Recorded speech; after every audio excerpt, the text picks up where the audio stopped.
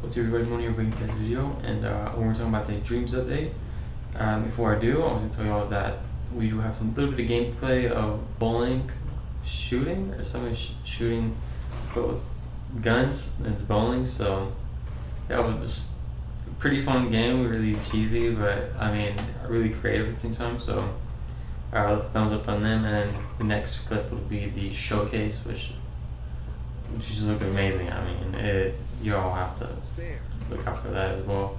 I'm always impressed more with these showcases that they have. Games are always cheesy and they're not repetitive, they're just really strange. So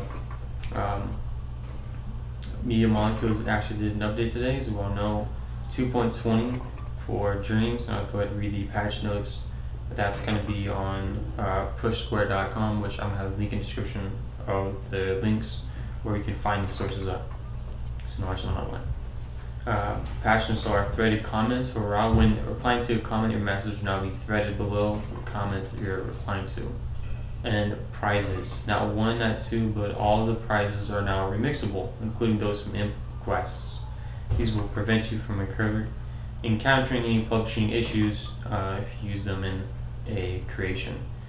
Banner indicator. Added a indicator banner in DreamSurfing and DreamShaping, indicating your position in the banner roll. DreamSurfing Thumbnails, which I imagine this will be more used from the community, which would be the wrap on creation thumbnails, has been reduced, meaning just like more clearly. So I feel like that would be more encouraged others to actually do the thumbnails now that it's going to be portrayed more clearly when you're searching through the games and what you want to play. Audio effects and field collection update. This was an issue from last update, which I took a cover on, which was the audio seeming to really have like some errors in it, in response to like how far something would be at, like if it's behind you, way behind you, and that kind of like the length of where it's at. Not exactly like the position, but the width, the length of it. So that's going to be, I don't know if it's promised that's going to be fixed, but an updated of the elements released late last update to newer versions. So that's basically what I'm saying. Excuse me. Fix the bug preventing the setting for the save online render prominent beam. And then next one on there is fix the bug that would show users incorrect banner first when loading DreamSurfing. And then fix the bug that would cause a crash when accepting updates on music, which had mini updates.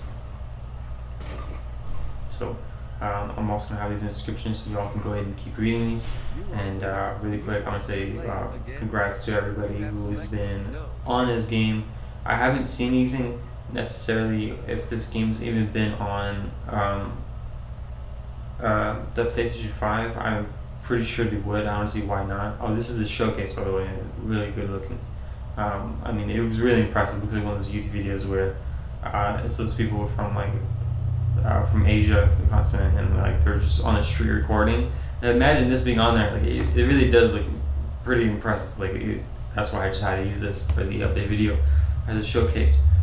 Anyways, I don't know if they're gonna be releasing this into the PlayStation 5. I feel like maybe they already have.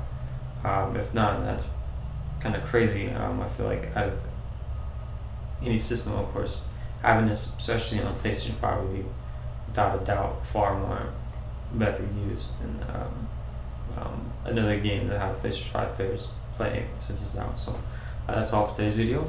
Hope you guys liked it, and I gotta see you guys in the next one then. Peace.